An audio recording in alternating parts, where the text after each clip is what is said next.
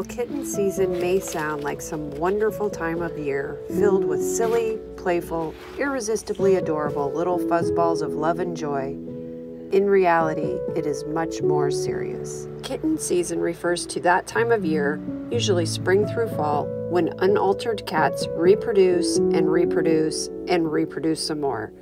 It's during this time that Collier County Domestic Animal Services is inundated with nursing moms and litter upon litter of orphaned kittens, ranging in age from the newly born to several months old, and health. Many kittens brought to the shelter are sick or have sustained life-threatening injuries. Collier County Domestic Animal Services is tasked with not only caring for this large influx of cats and kittens, but also finding homes for everyone.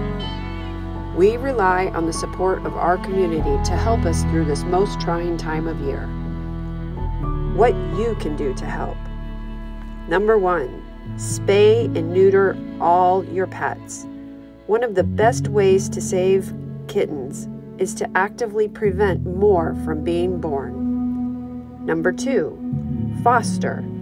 It is almost entirely thanks to our outstanding team of foster families that we are able to help this most vulnerable population of animals. Number 3, donate.